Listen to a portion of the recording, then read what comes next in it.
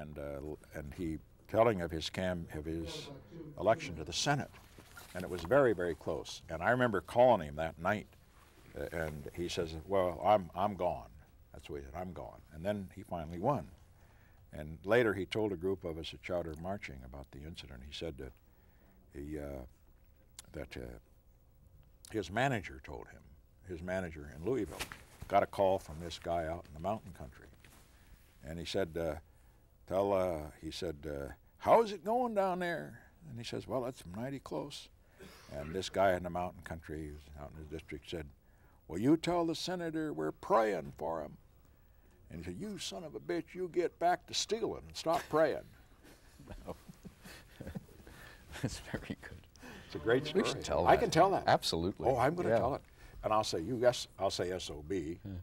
I think son of a bitch can be said in this program, can it? Yes. Is that done on television? No, but well, SOB. We can do SOB. We'll blaze television history. You can do either one. What's the matter with that? You can say something. Yeah. I think. Yeah. No, I think that is done, and I think hell can be said also. Like give him hell and that sort of thing. One minute to studio. But that's a great story. The way I had it delivered, he said, "You son of a bitch, stop praying and get back to stealing." Frank, when we start on this one, I'm on a live shot, so wait for your cue. Isn't that a great story? Yeah, I had not heard that before. It's one of the great stories. All the more reason to get these things down. Oh, yeah. I got a lot of those that I can remember if I just... I'm going to go through a couple of light changes here. Go to C, please. Going to talk a little more about sports in high school, then about Harold's illnesses in Prescott, but not his death. You're not going to get to his death? No. Talk about the illnesses and going to Prescott, and then talk about... And my mother taking care of Yes, and including the chauffeur, George the chauffeur. You want that? Oh, yes. Okay. Yeah, that's good stuff. And then go to college, and then talk about Whittier, about the college, and about the courses, and about sports, and then come to Harold's death at its time.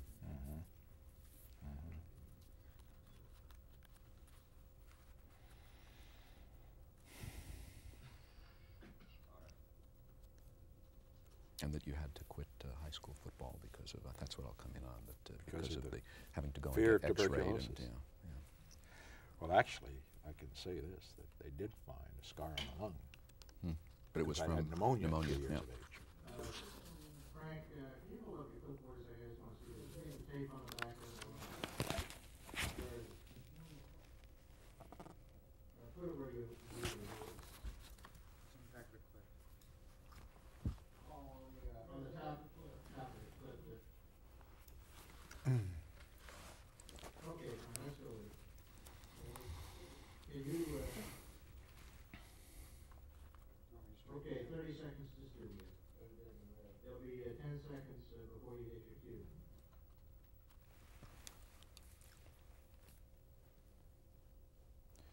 That Arthur was a handsome child, wasn't he?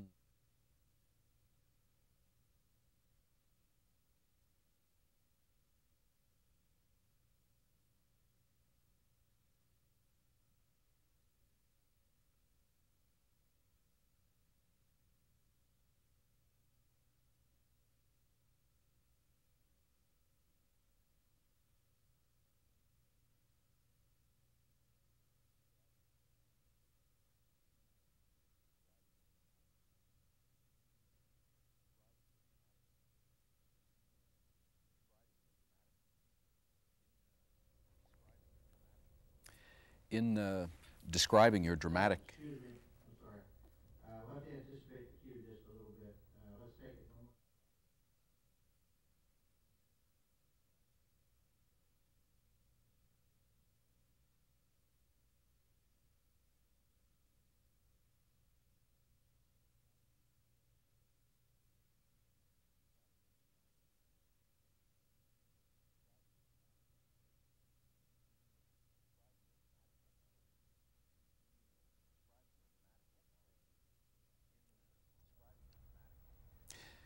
In describing your dramatic debut, you mentioned your girlfriend, Ola Florence Welsh.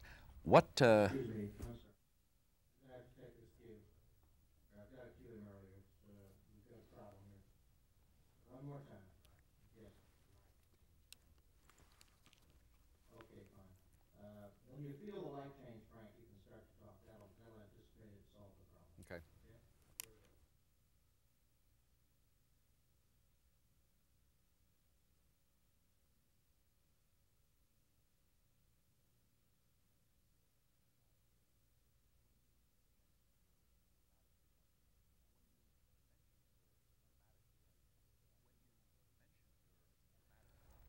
When you mentioned your dramatic debut in the Aeneid in the size 8 silver boots, Size 9. Size 9 silver boots. You mentioned your girlfriend, Ola Florence Welsh.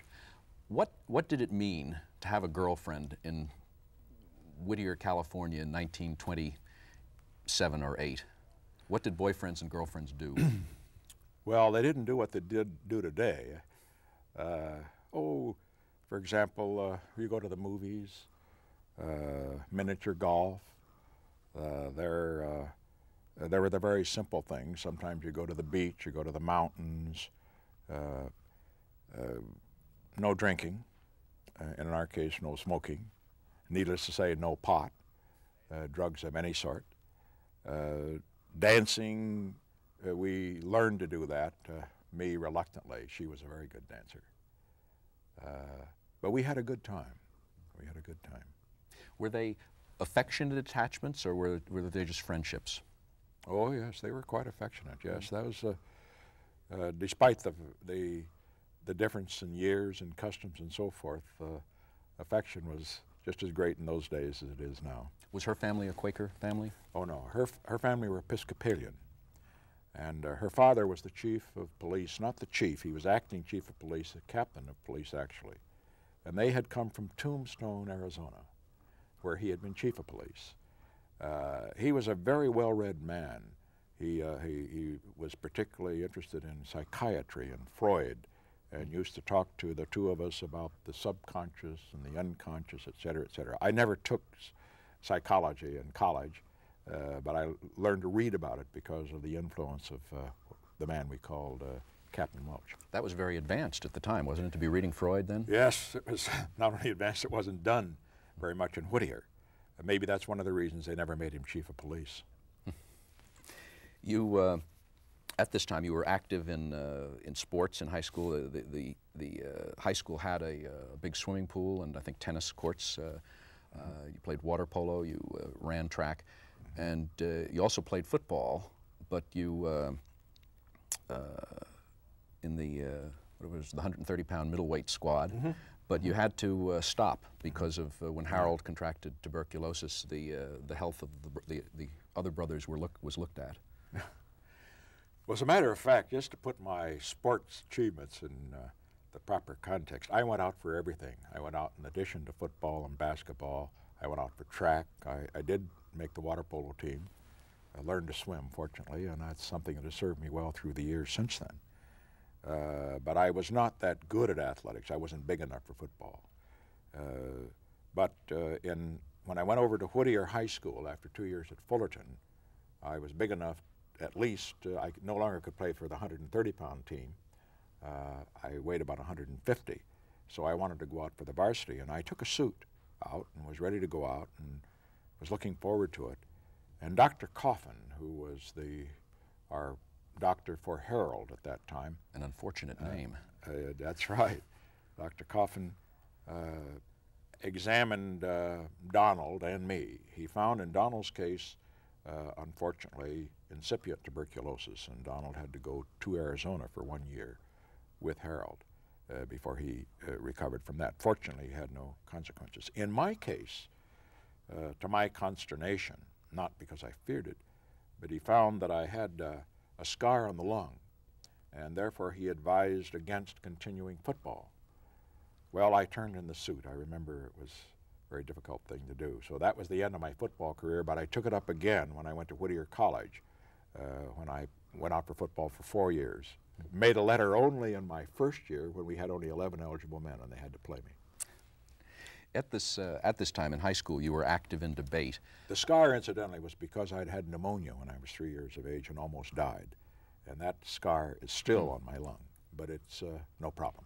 Excuse me.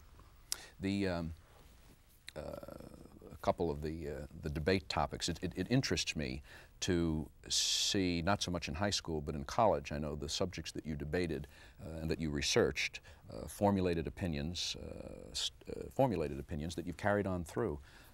I think in high school, the subjects weren't as earth-shaking. One had to do with insects, and one had to do with renting. Well, in fact, let me tell you, that was in grade school, not even high school. In grammar school, the boys debated the girls, and I remember it to this day. It was a real competition, and it was always difficult thereafter. That's one of the problems I had with Helen Gahaga Douglas. You just can't really be as effective in debate when you're debating a woman, let's face it. And so I'd had experience at an early point. The two debates I remember that we had, one was it's better to rent than to buy. And I had the affirmative of that, the boys did. And I felt very badly about it because I thought that owning a home was the best thing on earth. And I talked to the old man about it. And he gave me very good advice. As I said, he was very competitive. And he wrote something out for me. And I used it in the debate. It was very effective. He said he laid off of the issue that, of course, the other side would use, that you should own your home because what does it mean spiritually and all that sort of thing. And he just stayed right on the economics. He said, when you own your home, you have to pay for repairs, you have to borrow money, and then you have to pay the interest on it. If you lose a job, then you lose the home, and therefore it is a very great risk. Much easier, he said, and better to rent. Then the landlord has to make the repairs. If you lose your job, you just move on and leave the landlord holding the sack. Well, it was perhaps a little bit frivolous to attack it that way, but we won the debate on that particular issue. The other one was tough too. It resolved that insects are more beneficial than harmful, and we had the positive of that, or the affirmative. Well, my God, when you think of things like mosquitoes and all the other terrible insects, flies, how could you possibly say that they were more beneficial than harmful? But I knew that my Uncle Tim, of course, was an expert on this. And so I went over to see him. He was the entomologist. That's right. He was an entomologist. He was always out in the family reunions with wearing his glasses and a hat and going around catching bugs or butterflies. He had the greatest butterfly collection in all of California, incidentally, a famous one. Anyway, I said, Uncle Tim, I says, what about this? He says, oh, you got the best side of it. And so he told me that, sure, there were some bad insects, but he said, on the other hand, in order for plants and trees to grow, there must be pollination. There cannot be pollination without insects. And plants and trees exude oxygen. Without oxygen, we would all suffocate. Ergo, if you do not have insects, you do not have plants and trees, you don't have oxygen, we'll all die. Well, I'm oversimplifying what a great entomologist told me, but we won on that issue too. So I learned very early, go to the experts. Do you think that the changing times, that it is possible today for women in politics for a man politician to debate a woman on purely on the substance of the issue? Has that it's difficult. Has that changed? It's quite difficult, actually. I know that in these days women insist on ERA. They want not only the rights but the responsibilities of men.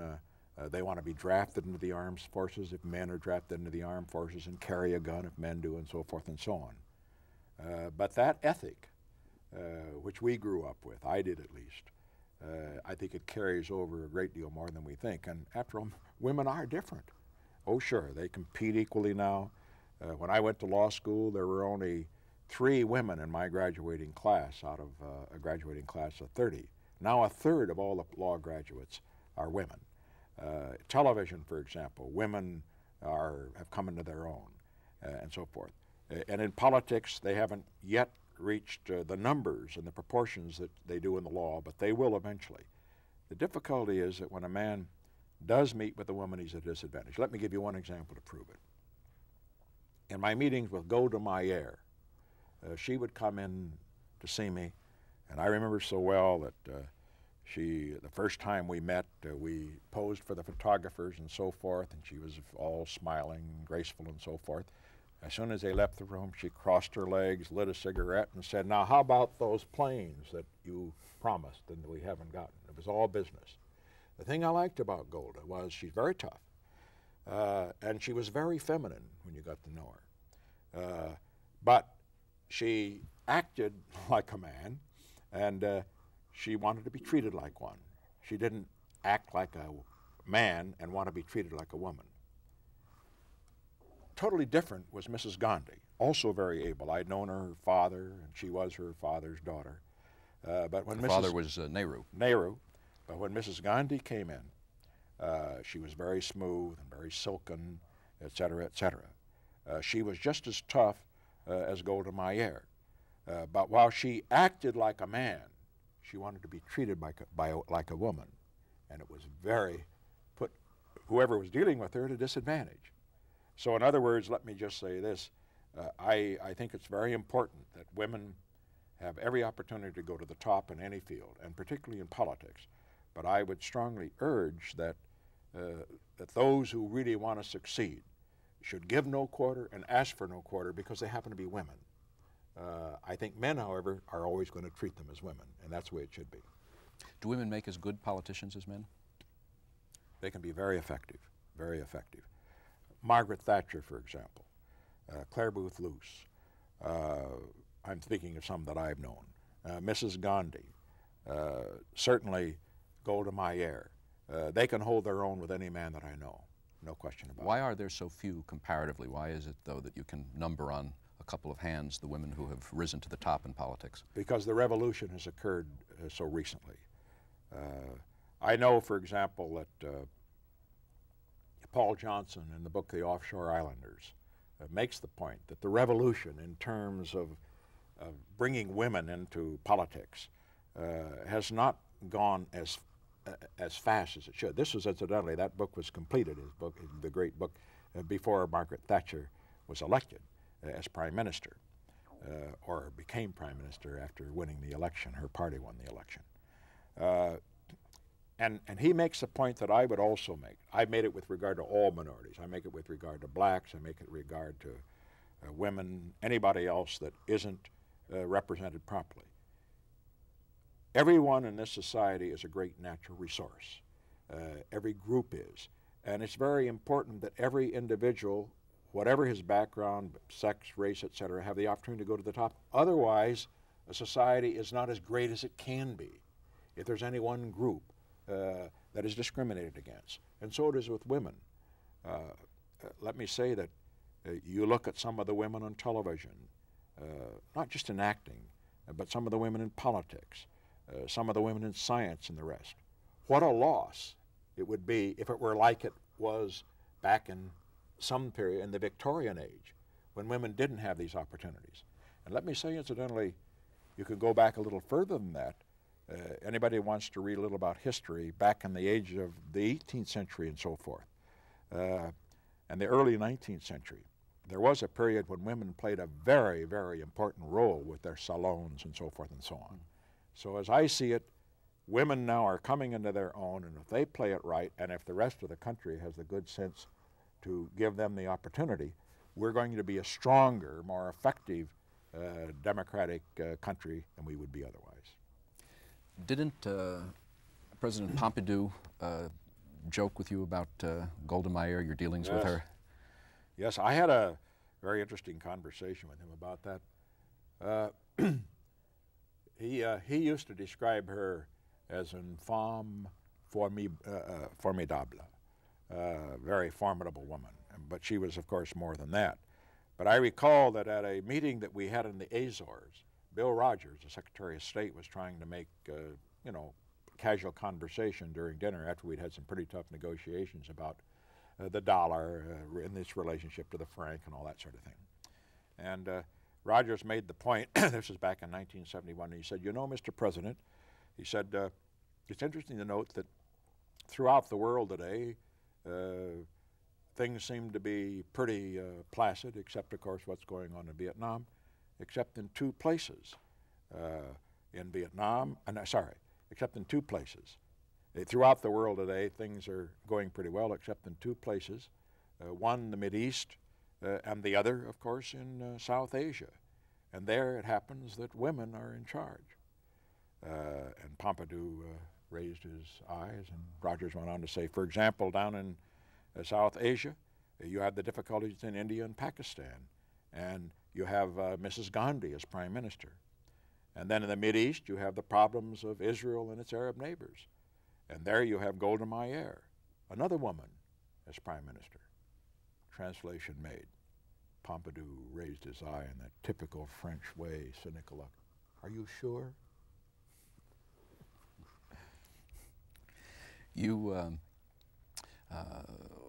in high school, you were named the manager of the student body.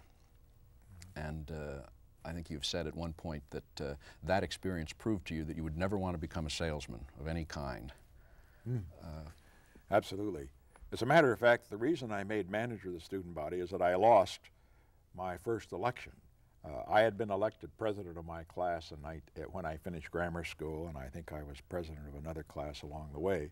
But when I ran for student body president against my good friend Roy Newsom, who later became president of Whittier College, we lost to an independent candidate, Bob Logue, who turned out to be a fine student body president. And so the faculty named me manager of the student body. One of the functions of the manager is to go out to sell ads for the college annual. I was not good at it at all. I was never able to go up to somebody and ask them for a contribution or to sell an ad or something like that. So I got others to do it, and I was a pretty good manager, and we balanced our budget and so forth. And incidentally, that's carried throughout my life. In all of my political campaigning, I've never gone door to door. I cannot do it. There's a myth that's grown up about my first campaign and even the campaign for the Senate. They point out that I worked hard, which I did, and that Pat and I, that we used to go door to door and ask people to vote for us. Never. I could do it in small groups or even large groups, but going individually in and invading the privacy of a home and saying, will you vote for me and here's a piece of literature. They came to my place, I'd kick them out. I would understand it if they did that to me. What is it that impels someone who, at this early stage, learned the lesson that he didn't want to be a salesman? Isn't a politician a salesman? And what is it then that made you go into politics, which involved dealing with people and indeed sort of selling yourself or selling the things you believed in? It's very difficult to psychoanalyze oneself. Certainly in terms of the usual tests of a politician, being gregarious, etc., I would not meet that. Although I do quite well. I can walk up and down a street and pop into the various places of business when I don't feel I'm intruding, when they don't mind. But on the other hand, it's really not possible for me to give a good answer to that. I think that in terms of my own political career, it hasn't been a case of my thinking of my selling myself, but it's been a case of my having certain ideas that I felt very strongly about and that I wanted to advocate and be in a position to implement. And I was driven by that, and not by the idea, look, I'm a great salesman, and only people get a chance to shake my hand and look in my eye, they're going to vote for me. I never thought that. At one point, much later on in '68, you told a writer in analyzing yourself that you were an introvert in an extrovert's game. I think that's quite true. I mean, that is certainly. Let me put it this way: everybody believes that politics is an extrovert's game, but on the other hand, many times the extroverts don't win necessarily.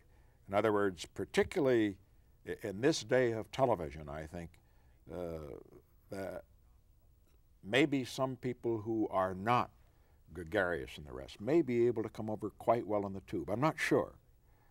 I would hope that that's the case, because let me say, I know two others that were introverts in the extroverts game.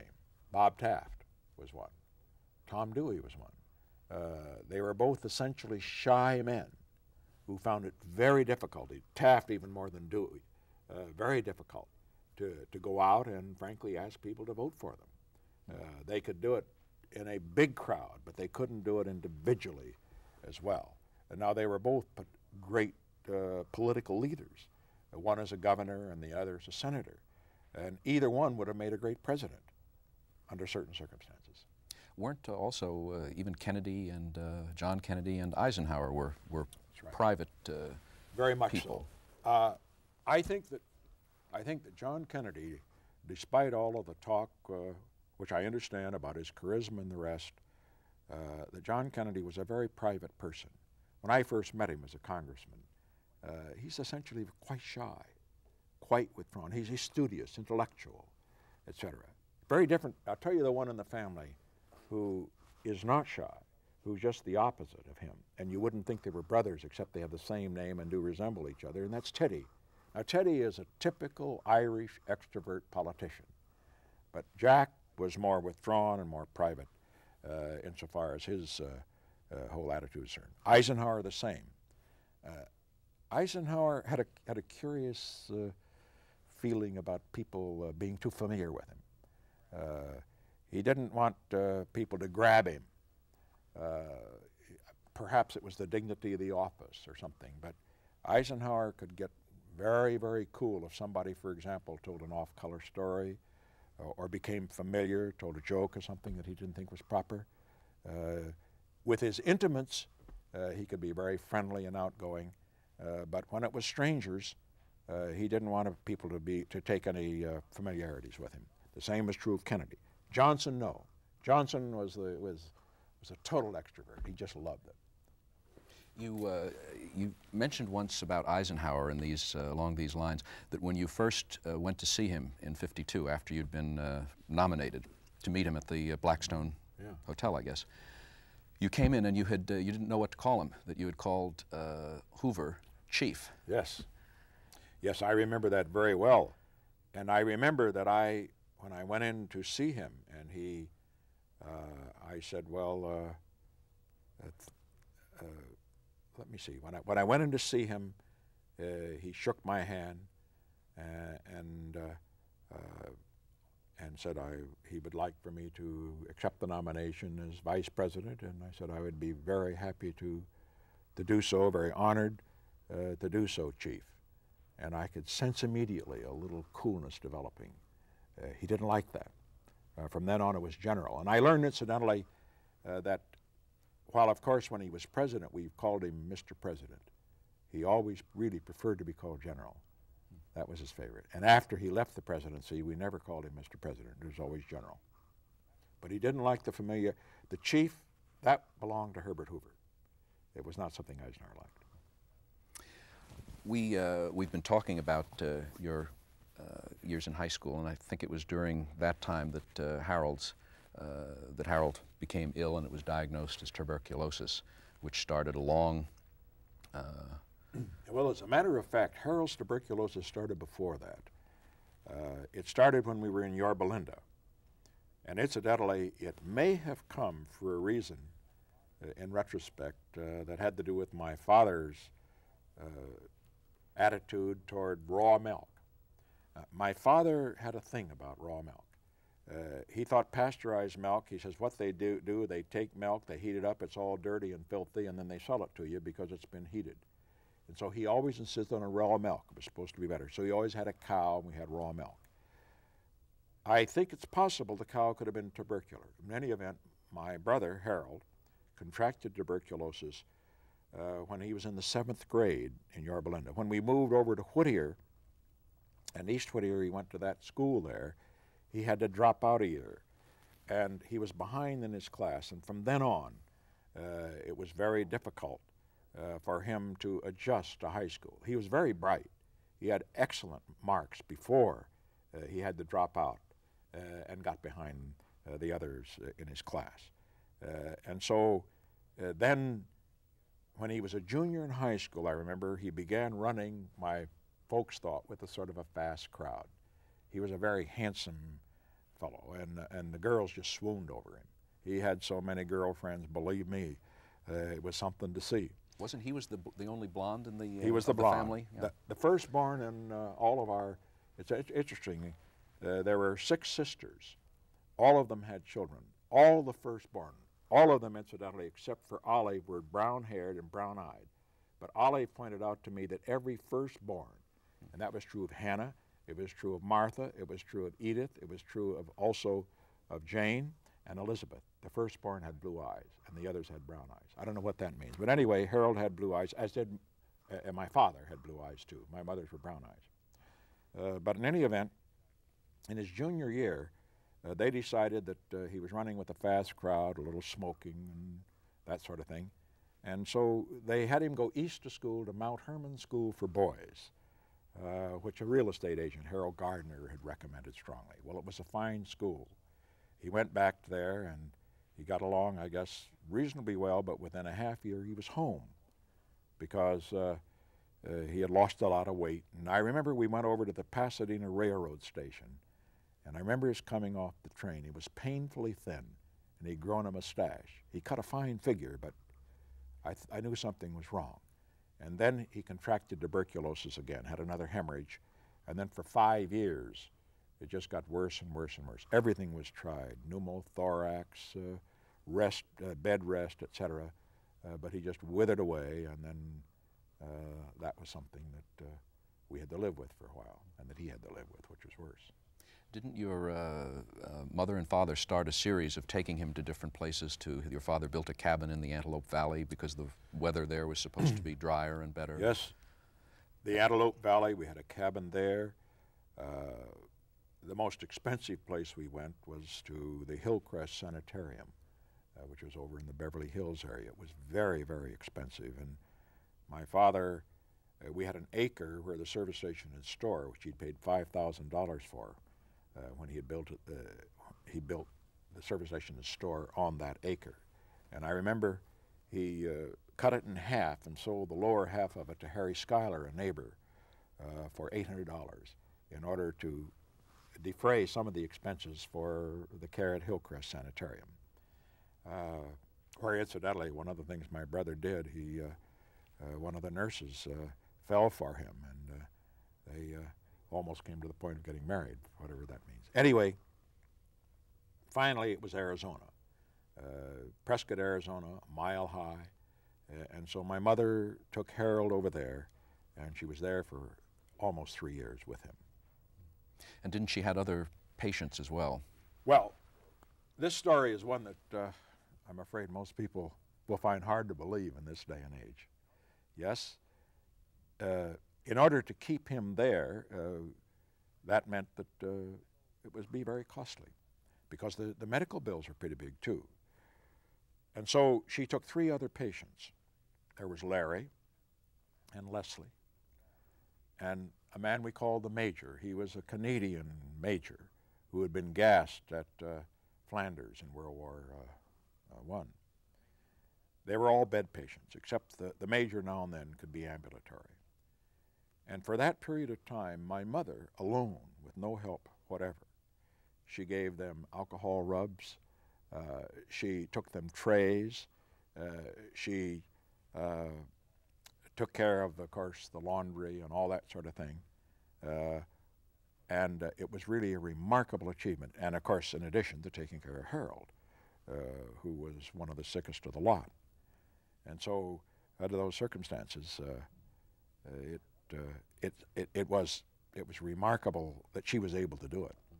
But there was another one, I should say. There was one other that now that you remind me, and he didn't live with her, but there was a fellow who was the most interesting one of all.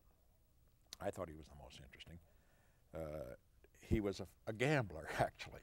I learned from New York. He contracted tuberculosis, and he had a driver, a chauffeur, no less. And he found about, when my mother was there, that she was a great cook. And so he came in and took his meals there and left very handsome tips when he did. And he used to regale us with stories about New York City. And from that time, I wanted to go to New York. It was a cold and relentless and forbidding pace, but it had an enormous pull to go there. And it took years before I got there. But anyway, This fellow was had a couple of interesting experiences with him. Marshall Clow, whose father had tuberculosis, he had been the Miami Ford dealer, as a matter of fact. No, Miami Chevrolet dealer, and then had come to Arizona. But Marshall Clow, his son, and I were great friends, and we used to ramble around in the hills back there in Prescott. And one time we came upon what was apparently a whole cache that had been left by a bootlegger, because you understand this was before Prohibition had been repealed. And so we found these 12 bottles, and we didn't know what to do with them, and we weren't sure what it was, so we took it to our friend from New York who was there for lunch. And we said, we don't know what this is. And he says, could you tell us? And he says, oh yes. He says, let me ask George. George is a chauffeur. He'll drink anything. He'll even drink ink. That's the last we saw of the 12 bottles. Well, the sad part of the story is that that was 1928, and that was the year that Al Smith ran for the presidency. And this gambler bet everything on Al Smith. And he wrote to us in California, to me in California later, right after Smith lost. And he said, well, Smith lost, I lost the car, and I also lost George. Didn't you would go and visit on during the summers and on certain weekends? Must have been a very long and tortuous drive. As a matter of fact, we didn't go on weekends. No, it was a 14-hour drive. That was before the superhighways were in, and it was, except for a very, very short stretch until you got down to Indio, it was all dirt road. And we drove over. I'd spend the summers there, and we drove over at Christmas time and sometimes Easter vacation. And I remember it was quite expensive, we thought, because at that time we had to keep up to both places, and my father did all the cooking, incidentally. I remember that every Sunday he used to make a marvelous pot roast. He'd take a pot roast and he'd put onions and carrots and potatoes around it, and that was our big Sunday meal. And he was a pretty good cook. But anyway, in order to save money, you see, we had a service station at that time. He got a great big 25-gallon, or I guess 30-gallon can, and put gasoline in it and carried the gasoline with him across, because in Arizona the gasoline was about 7 or 8 cents higher than it was in California. In California at that time was 15 cents a gallon. In Arizona it was 28 cents a gallon. You imagine that. I remember the irritation, though. He had to stop at a service station on an occasion to get air in his tires. And the guy that owned the station was so furious at him. So he proceeded to buy a couple of candy bars or something just to put him right. In Prescott, when you would go there for the summers, you worked. You yes. plucked chickens at one point, and you cleaned a swimming pool. And I plucked chickens, and one thing that I couldn't do, that I found very difficult, I couldn't kill them. The way it did, this fellow that we did it for, the market, he would wring their necks, and I couldn't do that. And the other one, another way that we could kill them was to use a cleaver. And I'll never forget when I had that assignment to do it. You know, here's this chicken, I got to hit it with the cleaver. I closed my eyes and I brought the cleaver down, and I opened them and I hit the chicken right in the head instead of in the neck, and I had to do it again. I just, from that time on, I said, no more chicken plucking unless somebody else kills them. Oh, I also cleaned swimming pools, but the most fun, they had what we call the Frontier Day celebration in Prescott. They still have it. It's a rodeo, and then they called a Slippery Gulch. Slippery Gulch, they had gambling. Wasn't legal, I guess, but some way in Arizona was sort of a wide open place. And I was a barker for a Wheel of Fortune where we gave away hams and bacons and other prizes. I could yell it out, come on, do this or that, and people would buy chits at 10 cents each, and then they could win a ham or bacon and so forth. And I remember my grandmother, she was in her 80s at that time, coming over on one occasion, and she, of course, didn't believe in gambling.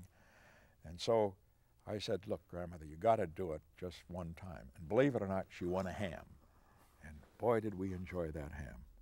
even though it was perhaps gotten in ways that she wouldn't appreciate.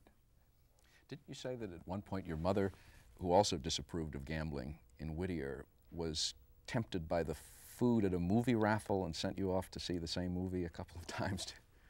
Actually, the way it was is that at the movie there was a raffle where you won a money prize. And the money prize was very significant, and it would keep piling up. It was started at $100 and then $300 or $400. Well, it was down in La Habra, and my mother went to see the movie. We didn't go to many. It was a clean one.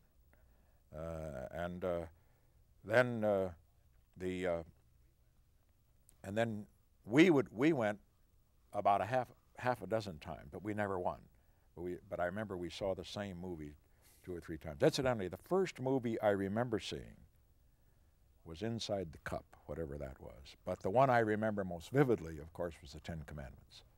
I'll never forget going to the Carthay Circle Theater and seeing that, and I'll never forget, I can remember it to this day, the impact on the audience of a movie. Another one that I saw, which made a very great impression on me, was All Quiet on the Western Front. And on that one, that was at the Carthay Circle Theater in Los Angeles. On that one, I remember when one of the scenes, very moving, you know, with Lou Ayres and the rest, and lots of killing and so forth, that women, a couple of women, got up with crying and left the theater. And I thought they were probably those that had lost sons in World War I. As you say, your mother was gone with Harold in Prescott for 3 years or more. Some commentators or observers have written that you must have, some psychologists have written, that you must have felt bitter or resentful or very disappointed that she left you for such a long time at such a crucial time in your development. It's fatuous nonsense. You know, these psychohistorians are psychos. That's all I can say about them. Well, that's so ridiculous. They don't know. I guess it's because perhaps they must have had unhappy childhoods, because basically our family was so close. We were rooting for Harold, and we would have done anything, any of us, for him, as he would for us if he'd been able.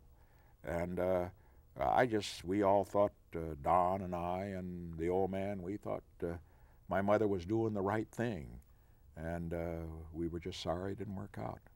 Do you think your personality or your temperament is different because your mother was gone for 3 of these formative years and you were in an all-male household? Does that make any difference in the long run? No, you have to remember too, though, that in this period of time, although my mother was there, my grandmother was still living up just a few blocks away from us, or a couple of miles, I should say. My Aunt Ollie was there. We saw Aunt Edith on occasion. The family was always rallying around. No, we didn't lack for feminine company, if that's what people are raising. And in fact, too, my mother was an extraordinarily good letter writer. She must have written us at least once a week, and they were beautiful letters. And we, in turn, wrote to her. And Harold, of course, would write. You know, a curious thing, speaking of letter writing, he had like my grandmother, he had a gift for poetry. He wrote to my mother in poetry a great number of times. And she kept those letters, most of them, I guess, or virtually all of them. And I remember that she always felt that they were very important. Didn't she carry them after he died? Didn't she carry them with her? Yes. Well, yes, now that you mention it, she did. She had them in her purse. And what happened was really tragic. At the time that Tricia was born at Murphy Memorial Hospital, my mother was up there to see Pat and, of course, to see the baby. And she'd parked her car in the parking lot.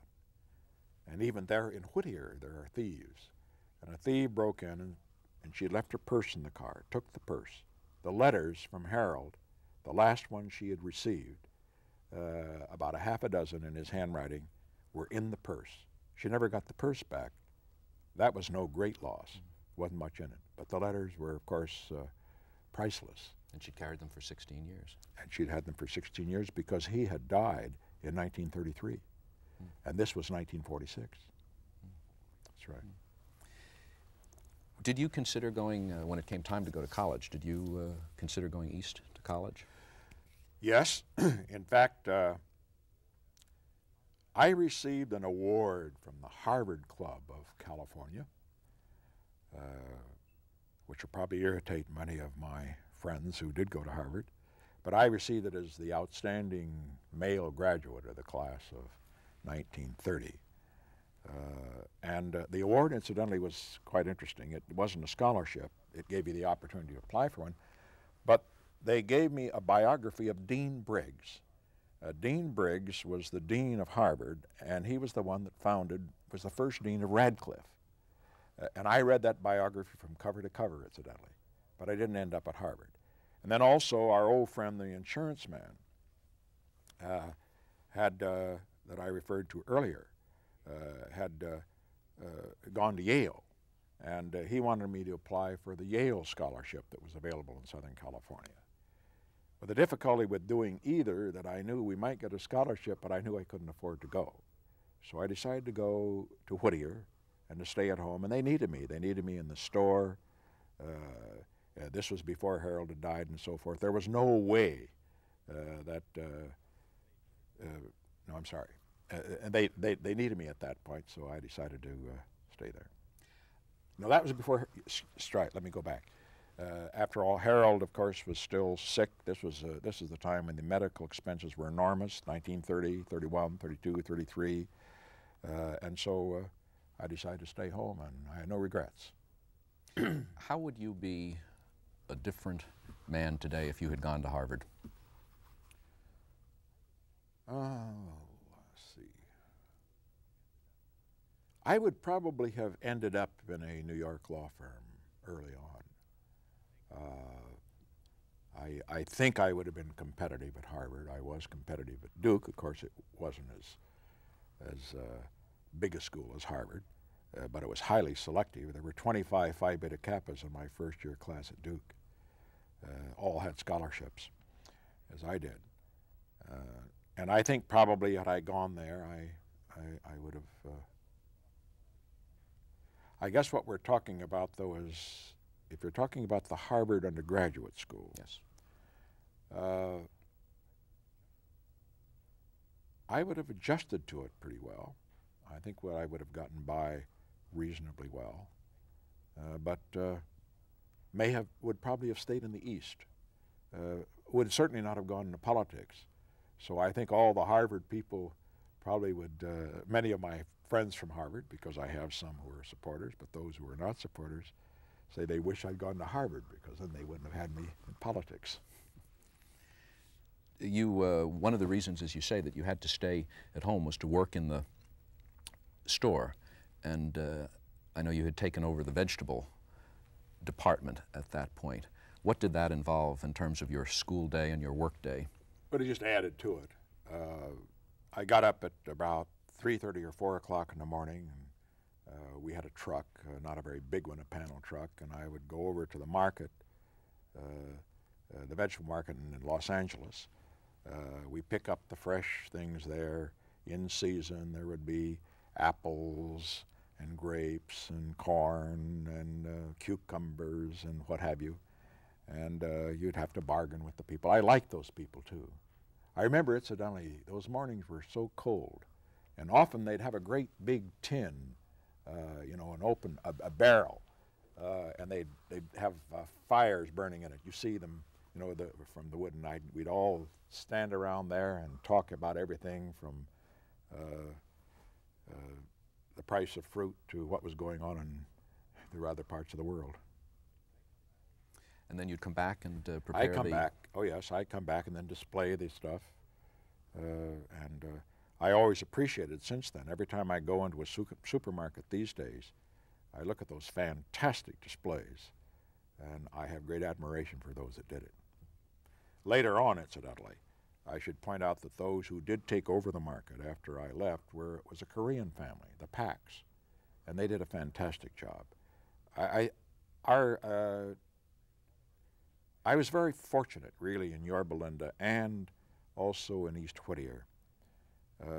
All of us were fortunate in the family to have known and gone to school with such a wide variety of people. I remember from Yorba Linda, I can remember very vividly a girl in our class. She was Japanese. Her name was Tomika Dabasha, and she was so smart.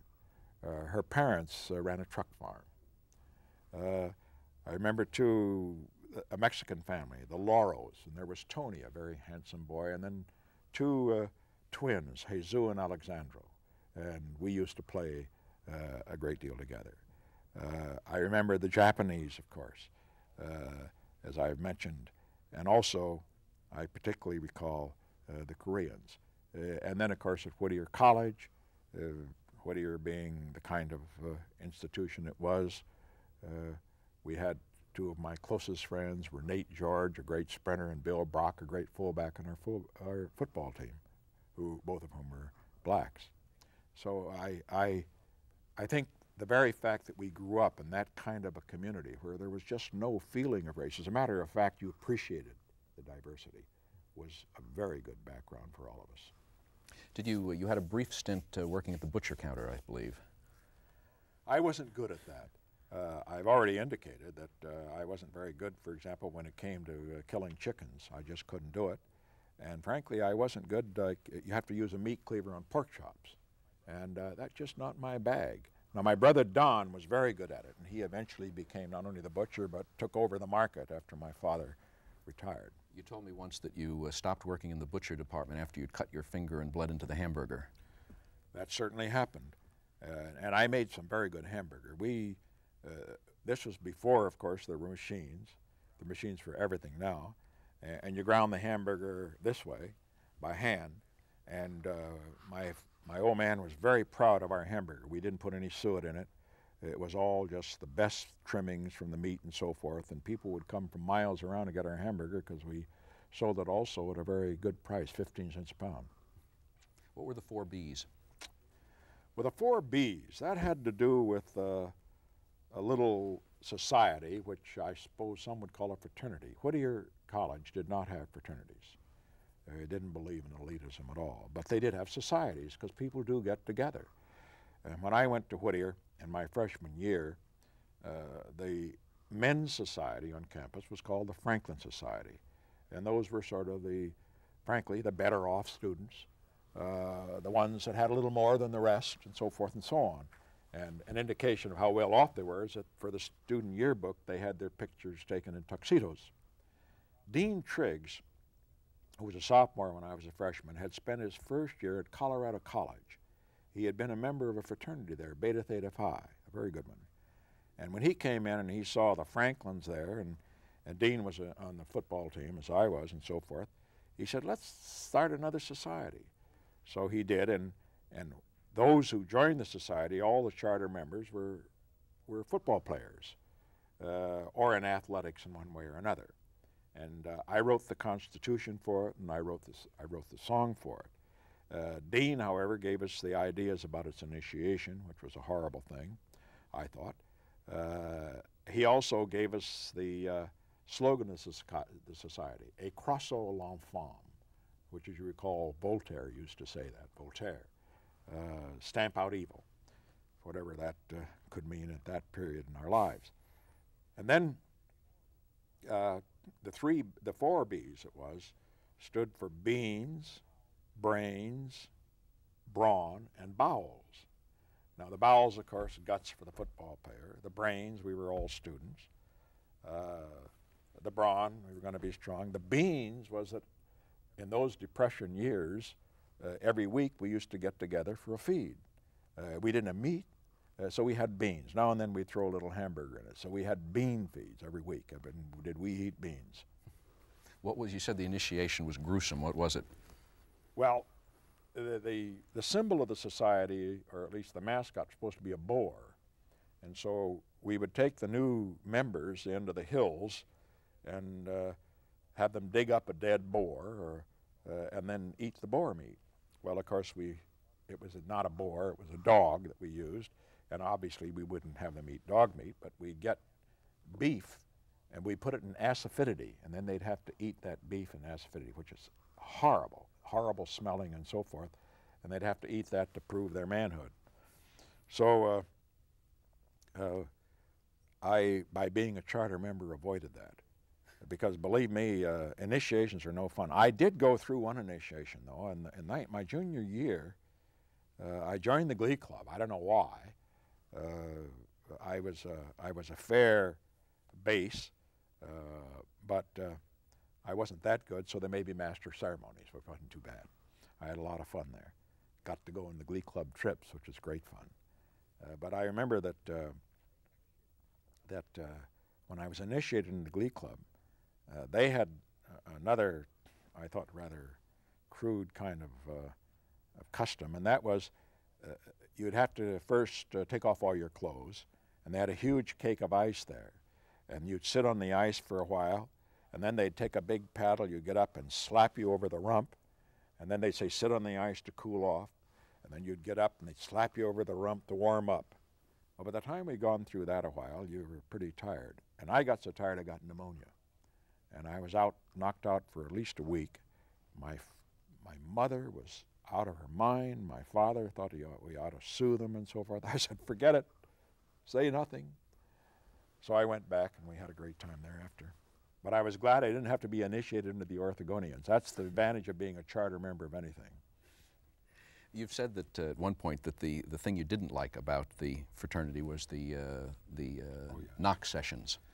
You see, not having been a member of any other fraternity, I don't know how it was at Beta Theta Phi, but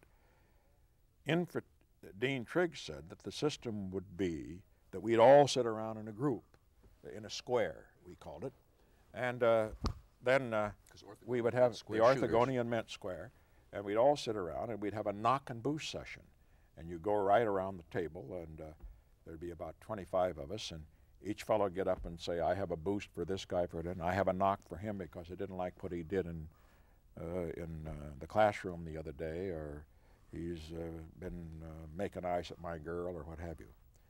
I thought it just really turned me off. I couldn't do it. I've never knocked anybody, incidentally, in that one. I could give them a boost. But what I didn't like was the fact that it was such an invasion of privacy. I know these days that is the proper therapy for alcoholism, for psychiatric problems, et cetera, to have this laying on a couch or discussing all these things and so forth and so on. No way for me. I could never do it. Which of the professors do you remember? I know that Whittier, because it was a Quaker school, had a very tolerant and very sophisticated faculty at that time, more so than a lot of other similarly small schools. Which professors, if any, stand out in your mind as having influenced you? It was really an exceptional group of professors. All the ones that I recall had doctorates. There were doctorates from the University of Wisconsin, from Harvard, from Columbia, from the University of Pennsylvania. Quite remarkable. Another thing that was remarkable about them that I should mention, and that faculty in those Depression years, they were paid about $300 a month, $3,600. That was a full professor salary. And because times were so difficult, and we didn't know much about the Depression in those days, but I learned this years later, that whole faculty voluntarily took a 10% cut in their salaries in order to keep the college going, and they never told us about it. Well, anyway, Paul Smith, my professor of history, remarkable man, University of Wisconsin. What he particularly, I think, inspired in all of us was a passion for books. I remember he used to get a book, a fine book, Sir Esme Wingfield Stratford's History of British Civilization he assigned to the course. He'd open up and read a passage on architecture and something, and his mouth would water. We used to say, don't sit in the front of Paul Smith's classes because maybe it'll get on you, you know. His mouth would water. He says, isn't that wonderful? Isn't that wonderful? It made you want to read the book. Another one was Albert Upton. Albert Upton was, I said, could have been an agnostic, I'm not sure, but he always believed in broadening the education. And he was the one who, when he one summer said to me, look, you got to broaden your education. You ought to read Tolstoy. And that summer I read everything that Tolstoy has written, virtually everything. War and Peace, and Anna Karenina, and Possession, and some of the philosophical treatises. I became, frankly, a Tolstoyan, which is very easy to do because nobody can read Tolstoy without being deeply moved. What is a Tolstoyan? A Tolstoyan, in my case, meant a belief in the individual and his importance, a belief in freedom, but particularly a passion for peace and goodwill for all people. That's what I saw as a Tolstoyan at that point. Didn't Upton at a later point have some fun with some reporters that came to interview him, yeah, deferring to a portrait of yours? Yes, he was a great wag that way. He told me about it. He said that there's a picture, they had a portrait of me hanging in the office of the president. And he went in and he told the reporters, every time we go in, we bow at the picture. Excuse me, gentlemen. We're going to keep rolling tape. I just want Ray to come on the set for a second. Quick touch-up. I'm going to go to the debate subjects. And then the trips, the speakeasy and the pancake diet. Oh, what about the religious thing? Don't you want to get that in? Coming to that. Oh, you're going to that's coming later. We'll do sports, Harold, and the what can I believe. Mm-hmm. All right. Hello.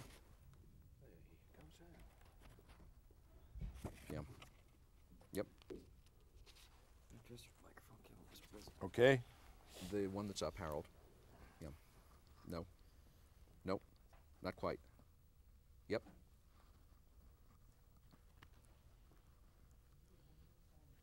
Right. Was this a 90? Okay. Thank you.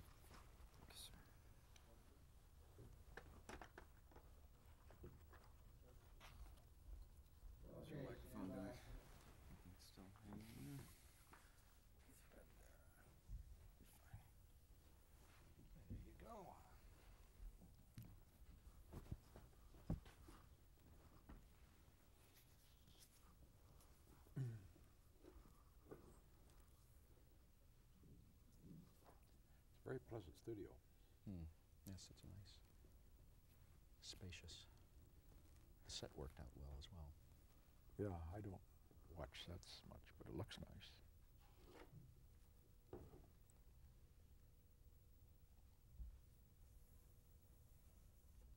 Okay, stand by. 10 seconds.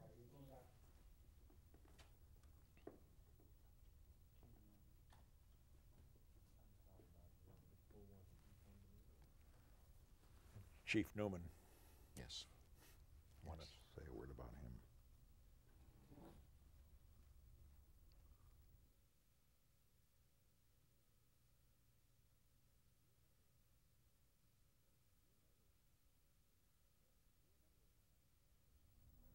Do you want to I'll just start it. work in? Do you remember any of the debate topics that that Well, I you can remember, I debated think, during all those of them. years? I can remember all of them because they were great challenges at the time. One year it was free trade versus protectionism. Another year it was the inter-allied war debts, whether they should be canceled or not. And another year, I don't remember the exact title, but it was to the effect that resolved that the United States should have centralized control of the economy.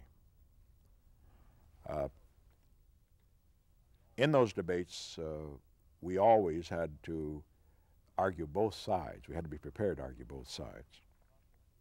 But in the process of my studying for it, in the research, I became a committed free trader. I've remained so ever since.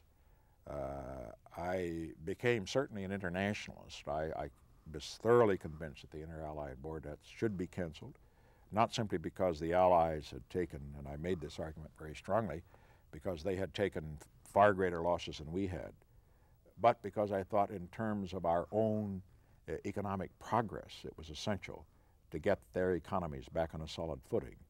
And as a result of that, when people see my support of foreign aid and international cooperation, a lot of it may go right back to that, although there are other arguments that can be made then.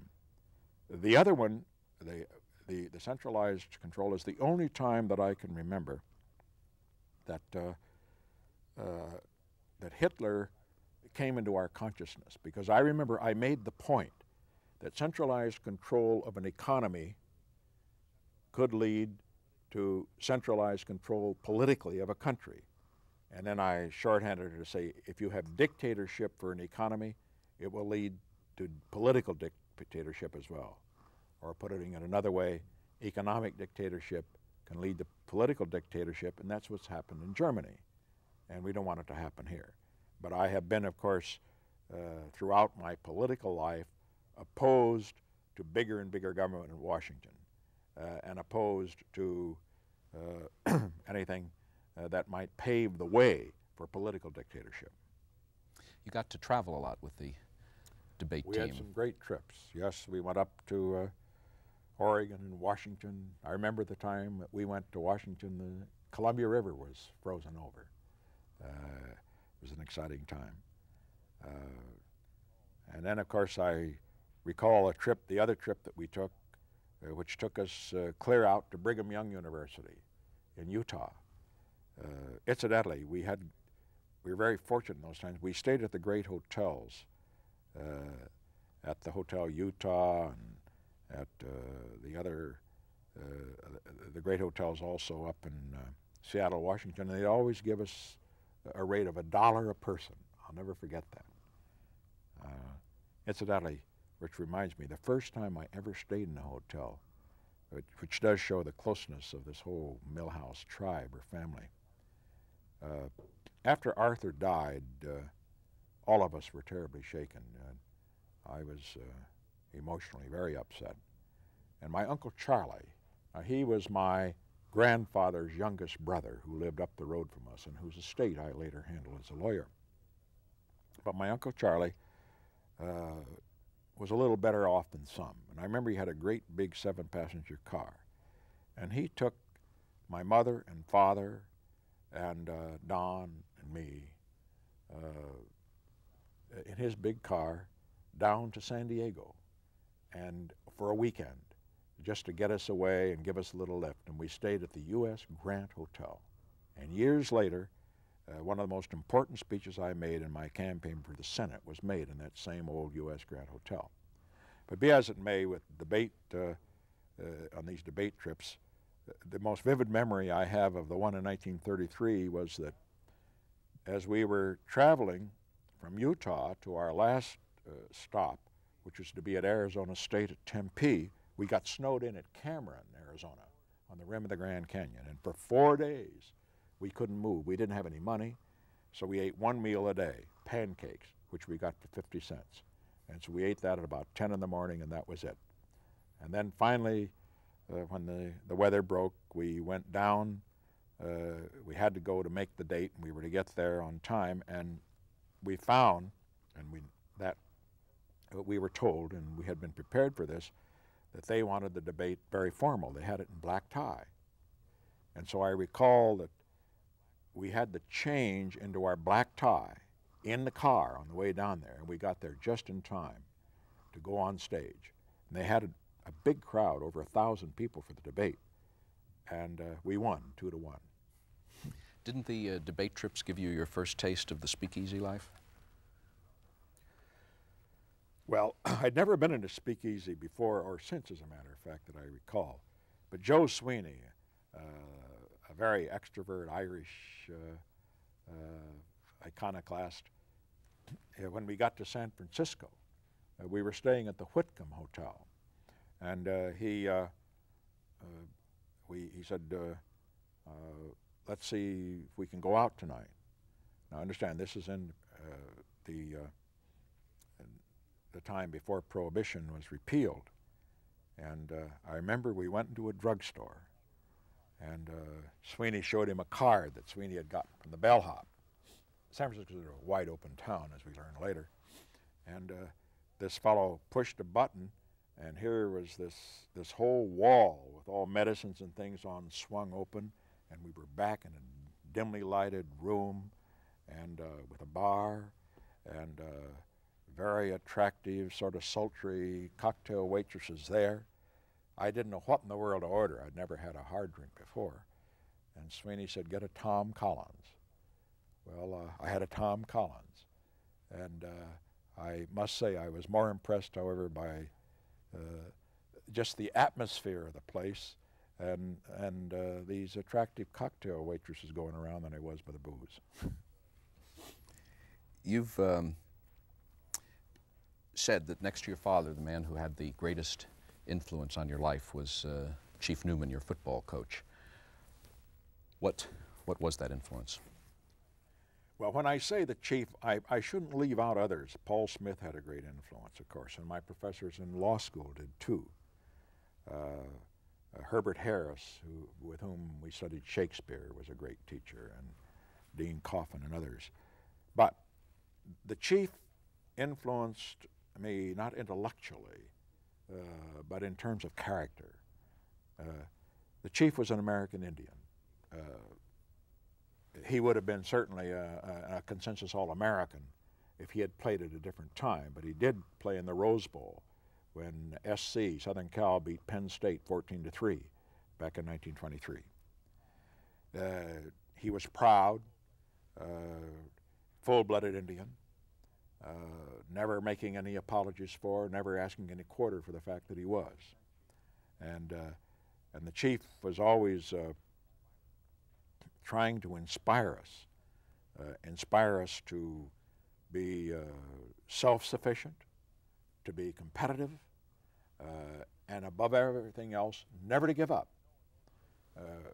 You know, in those days, they used to say, it was getting rather current, and like it is today in some of the so-called better schools, it isn't whether you win or lose, but how you play the game that counts. And the chief said, that's all fatuous nonsense. He says, of course how you play the game counts, and you must always play fair. But it also counts as to whether you win or lose. You play to win, and if you don't win, you kick yourself in the butt and be sure you don't make the same mistakes again. He drilled that into us. And I must say I was affected, and I would say hundreds of others who came under the chief, just by the character of the man, the strength of the man. I was never any good at it, but I learned a lot sitting by him on the bench. Here's a photograph of you at that time. Does that look like a real terror? Well, it doesn't look like a very imposing figure, and I wasn't. That's for sure. The man down in the corner sitting there, however, was an all-conference tackle.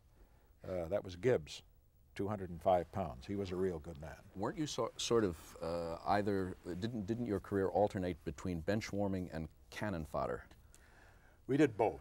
The bench warming, as a matter of fact, I did serve a useful purpose. The chief said I did, and of course he was a thoughtful man.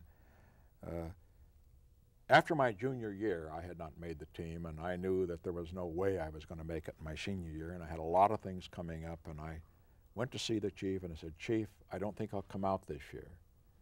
And he says, Dick, you got to come out. He said, you know, we need you for play the other teams. Their plays. So, and also he said, we just need more in the squad. And then the other thing he said, also I need you on the bench. I was kind of a cheerleader, you know. I was always, and Chief was a great believer in that. The other thing is that he is, go ahead. I had read that some of the other players used to vie to sit next to you at the steak dinners before each game that the team had. Was that because you were so popular? Well, I think probably I didn't eat the steak. Was that it? That's how they remember it. That's you right. were always so psyched up for the games, right. even though you were going to be on the bench, that you wouldn't be able to eat your food, and so whoever sat next to you would get 2 steaks. Yes, I remember, incidentally, I do remember something about a steak dinner. I mentioned Bill Brock, who was our great fullback. We went down to play Arizona I did not make the traveling squad even for that trip, but I drove separately to Arizona. And to show you how things have changed, Arizona at that time had segregation. And the chief took me aside quietly before the team dinner, which was at a hotel. He said, "Dick, I'm going to give you $5. Take Bill out to dinner," he says, "because, but tell him don't let him think there's any discrimination." And so I took him to the best Mexican restaurant we could find, and we had a good dinner because they wouldn't let our black fellow eat with the rest of the players. How did he Years feel about later, years later, I asked Bill about it, and Bill said, "You know, you really pulled it off. I didn't know that that's what had happened. I thought that's what you really wanted to do."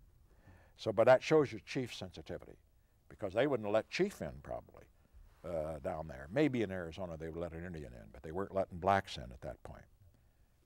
And you had something else on Chief you were saying earlier. He was, well, I guess we forgot.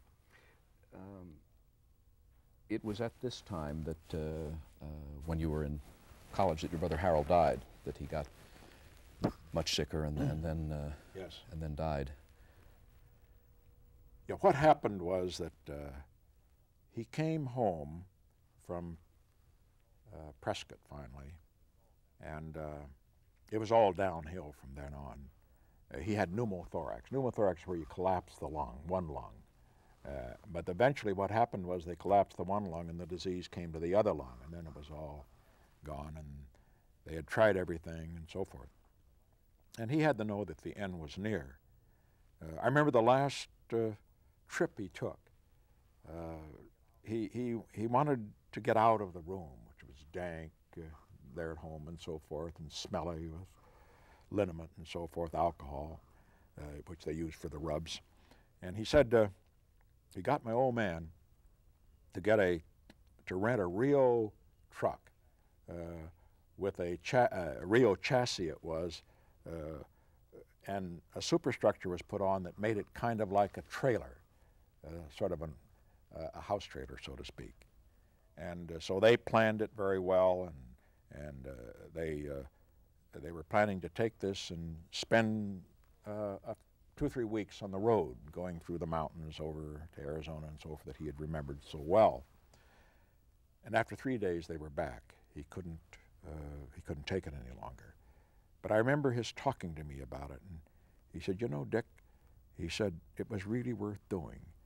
He said, to see all of the blossoms that were out, and to see the snow in the mountains. This was toward the end of the winter in March and so forth. He says, "I'm awfully glad we did, even though we could only go for 3 days." And then a couple of days later, it was March 6th, which was the day before my mother's birthday. And he had read an ad for an electric cake mixer, which she didn't have, of course. And so he said, we ought to get something for her. So we went up, I drove the car up to the Whittier hardware store. And he could hardly walk at that point. He shouldn't have even been out of bed. And we went into the store together. We picked out the cake mixer. It cost us $30. And wrapped it, birthday wrapping. We took it home and sort of hid it in the closet so that she could have it the next day and we could give it to her on her birthday. The next day, I was in the bathroom shaving. The bathroom was right off of the bedroom, the downstairs bedroom where he was. And he said, I could hear him, he said, "Dick," he said, "could you hurry up?" I said, I don't feel very well. And I said, "Sure." So I finished and I got out of the room and went over to college.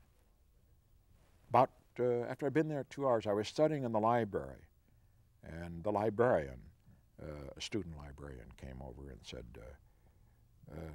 "Dick, folks want you to come home." Well, I knew, of course, what had happened, or assumed I did. I came home, and the hearse was in front of the car from White Emerson, the same one that had been there when Arthur had died. My mother later told me what had happened.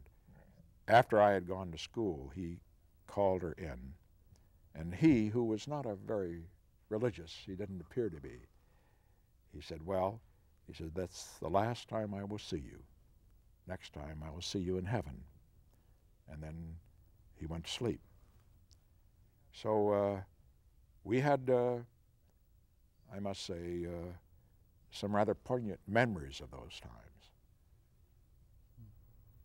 And then didn't you give her the mixer that night as a? We gave her the mixer, and she took it. But of course, after that, the effect on her of losing these children. Let me point out something.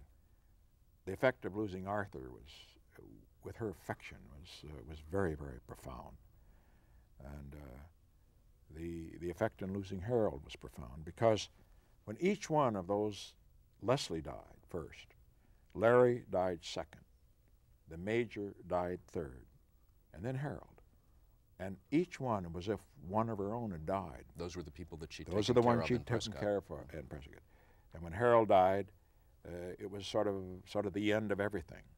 And I remember that from that time on, March 7, which we always remembered her birthday, she would never let us celebrate it. That time on, she always went out to the Rose Hill Cemetery, and she put flowers in the graves. Do you remember when this photograph was taken? I would guess that I must have been 17, 20. You see, he looks pretty good there. That must have been a time before he had one of the relapses. I can't remember the exact date. How did you feel when he died? Well, the experience was traumatic for all of us. You see, we had lived for 10 years, in his case, up and down with tuberculosis. And we were always hoping against hope that, you know, some cure could be found. Let me say, as I look at modern medicine, to me, one of the most exciting things that's happened is the cure for tuberculosis, because my father's mother died with tuberculosis, Harold died with tuberculosis, Arthur had tubercular meningitis, and then, of course, we've had other experiences as well. When you went to college, your mother warned you against losing your faith. Did you? I would say, in terms that she would describe it, yes. In terms that both she and my father were Quakers, but fundamentalist Quakers. Some of the Quakers are not too fundamentalist. They're tolerant of almost anything. But they believed in the literal interpretation of the Bible. Every word of it is true, including the whale story, etc. And consequently, she was even concerned, for example, about my reading Tolstoy. She didn't think that sounded that good. Of course, be a Tolstoyan and a Quaker? Oh yes, I think, yeah, not her kind of Quaker.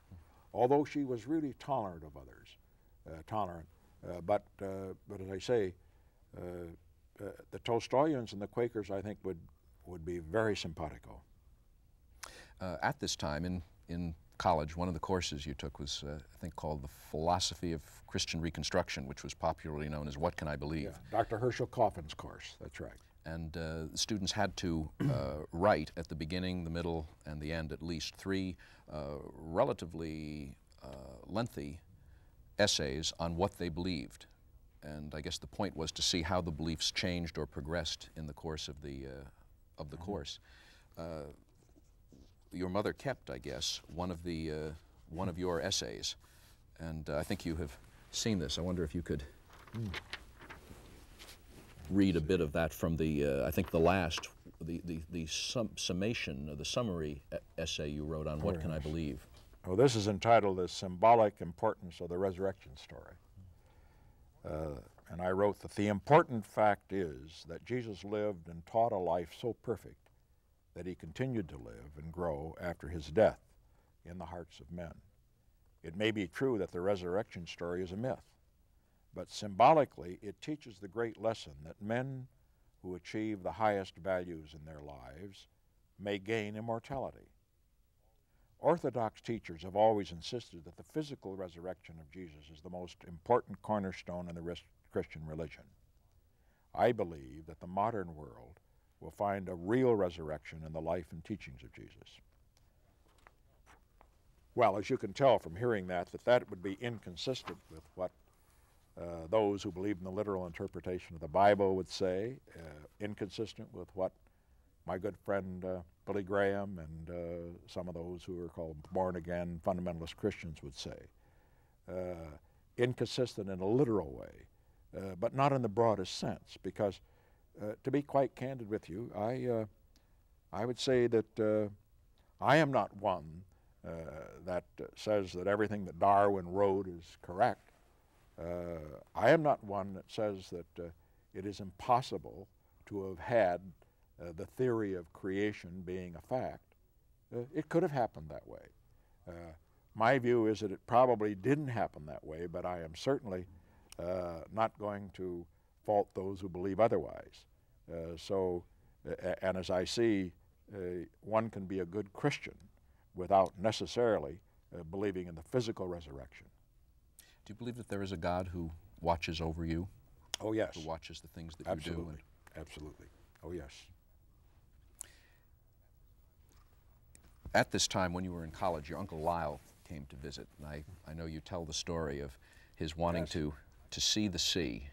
Well, I got to tell you who Uncle Lyle was. You know, when my father's mother died, he was shunted from place to place, and the only happy time I think he had in Ohio was with his Uncle Lyle, who was his father's youngest brother. Uncle Lyle was very nice to him. And so my father paid the way for Uncle Lyle to come to California and spend a few days with us. He'd never been out of Ohio before that, and he had never seen the ocean. And I remember we took him down to the beach at Seal Beach, and he very much wanted to go in, because he'd never even, not only been in, he'd never even seen it before. Well, we went to a place where you could rent bathing suits, and I remember we got him a bathing suit, and the only kind they had was one of those old-fashioned ones that came clear down below his knees, you know, I mean, like you see in the Mack Sennett movies. Well, we went out there. There was quite a few people on the beach, and I remember that Don and I were with them. We frankly were embarrassed, you know, to see Uncle Lyle, but I felt ashamed immediately there afterwards, because to see him in the water, jumping and hopping around, we shouldn't have been embarrassed or ashamed.